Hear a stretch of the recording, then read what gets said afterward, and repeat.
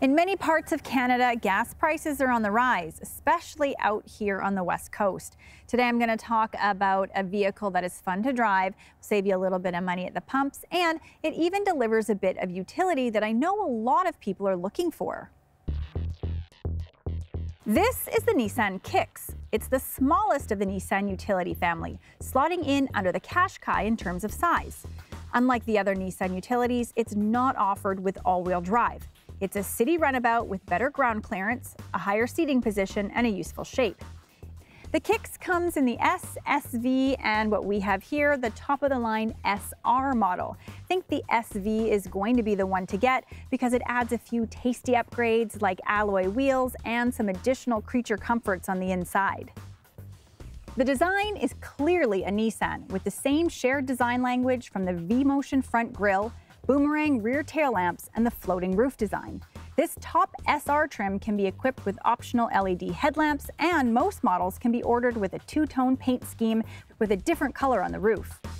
The SV adds heated seats as well as Apple CarPlay, Android Auto, and a 7-inch digital display in the instrument cluster.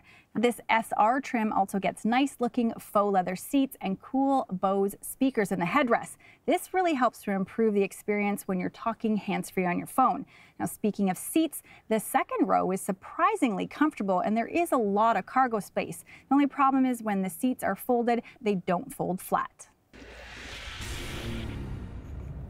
This is a fun utility vehicle to drive around the city or possibly use as a second car. It's got the small 1.6-liter four-cylinder engine matched to the CVT with 125 horsepower that is very popular and seen in many other Nissan products. Here's the thing. You can have a practical utility design like this for moving people and cargo around without pain at the pumps. This Kicks is rated at 7.7 liters per 100K in the city and 6.6 on the highway, all thanks to the small format CVT and front-wheel drive.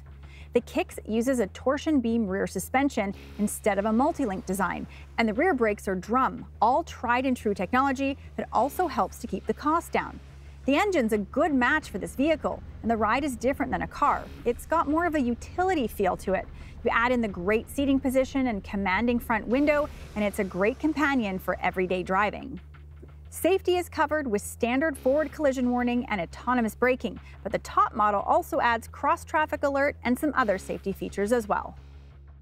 Overall, this is a lot more fun to kind of toss around than a bigger SUV is. There's not a lot of feedback to the driver, but the steering is precise and sharp.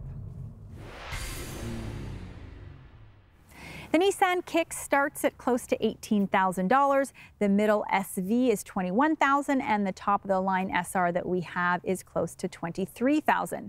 If you're in the market for a new vehicle and you want something that gives you a little bit of utility while also saving some money at the pumps, the Kicks has a lot to offer, and it's fun to drive too.